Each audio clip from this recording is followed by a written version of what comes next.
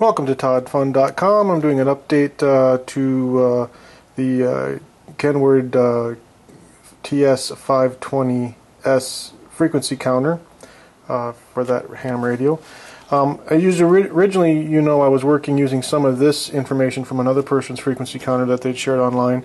I was using this video amplifier. I was using it in plus and minus configuration, unlike this person who was trying to get it to work from 0 to 5 volts, and that was not going to work with my signals. And I was also using the NAND gates here for the cleanup before it went to, in this case it was an Arduino, but they were doing, this was just for general frequency counter, it wasn't specifically for a radio. Then I had altered the circuit by using the data sheets, and as you know, I'll put links to the other videos below and at toddfun.com so you can get caught up. The only change I made to this video amplifier circuit, this 8-pin, I added a reverse diode here, and it was a 1N4148, and it really stabilized it at the higher frequencies even more. But I wasn't happy with this because it needed plus and minus 5 volts to really work. I tried to use this individual's idea, but with my low signals, it just wasn't going to work, and my high frequencies on top of that. So I was really curious if I could do something where I didn't have to have a plus and minus 5 volts, and I didn't have to have all this supporting components and resistors and capacitors and everything just to get this thing partially stable. Not to mention it has to go into a NAND gate for cleanup. So then what I did is I originally had sourced this in video 1. If you go to the first blog post on toddfun.com, once again that'll be in the show notes below for this video.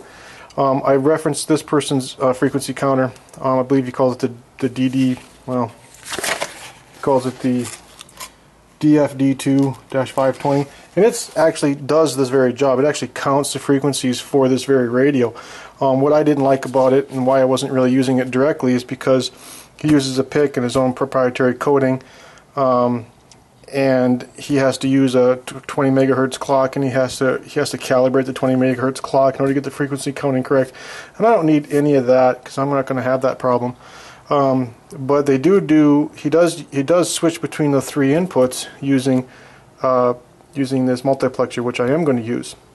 But mine's going to be an Arduino here, and because I'm going to be doing a divide by 8 on this higher HFO, I don't have to worry about any of the frequency tuning or anything like that. I'll be perfectly fine using an Arduino.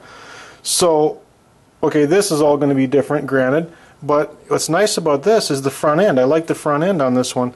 But I originally bought the chips. I actually have the chips here. We'll show you one in a second. But I didn't like the idea. That's why I went with the other individual's video amplifier. Because when I reviewed these chips, they're the 74HC4046. They're phase lock loop chips. Seems kind of clever, but when I reviewed how he was wiring them up on pin 14 and the output on pin 2, it really didn't. It didn't make any sense for what was inside the chip and how you're supposed to use the chip. This didn't make any sense to me. Maybe someone can explain why it makes sense, but to me, it just, he's using something inside the chip that's not the way it's designed to work, is probably what it's coming down to. So I kind of ignored it. I threw it aside and said, nah, I'm not going to use that. But I said, this doesn't look so complicated. I mean, got about the same input, so an input resistor and coupling capacitor. He's got a couple of those same diodes that I'd used. Because he knows that this might spike higher than the drop across or above or below these the drop for these diodes, and that way when this signal on any of these kick high or low, it'll drain that off to ground instead of messing up the and having to reset this whole mechanism. And then another coupling capacitor, and then the phase lock loop. It's really simple connection. So it only needs plus and minus 5 volts, but will it work at low frequencies? Will it work at my high frequencies?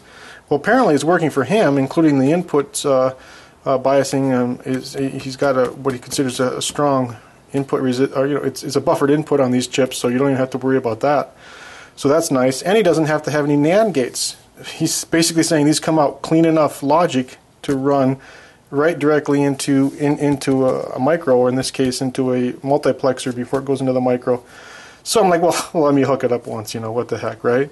Well, I did, and that clever guy. It works so good, even though I don't see why that works the way that he's got it wired up, but it sure does.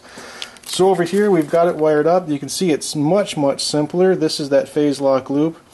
Nothing much to it. Basically, I'm coming in with 5 volts on either side. It's not plus and minus. It's just straight 5 volts coming to pin 16 and pin 3, and then ground coming into pin 8. The signal comes into pin 3. You can kind of ignore this. This is a T-pad attenuator, because I'm using the high frequency source of this SWR analyzer, and the output's too high to mimic the radio. And so this attenuator circuit right here is just bringing it down to the exact same levels that I measured from the back of the radio.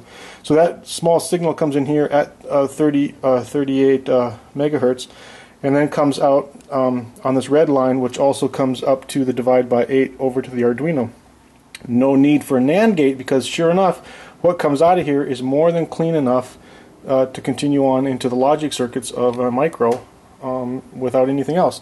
So we'll take a look at what's coming out. That's what's actually coming out of the phase lock loop, and what's going in is the 28 megahertz, 28.0101, and this of course is doing a divide by 8 and going to the Arduino. The Arduino is doing a multiply by 8, and if we come over here, we can see we're getting 38 megahertz, 0.00.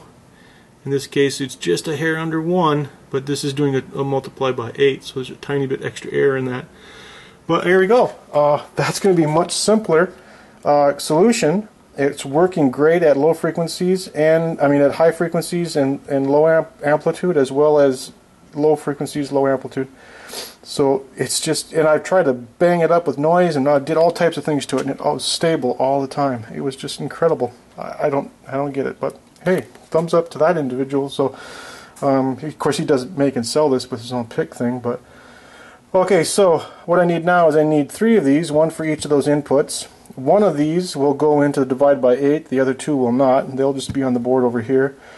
And then these 2 can simply go directly into the multiplexer, and this will go into the multiplexer. The Arduino simply needs to multiplex which one it wants to count, do its math, and throw a display up. So, okay, well, that's going to be a completely different circuit, so I wanted to let you know that was what I was in on with it, and we will update you when I get some more built. Thanks for joining.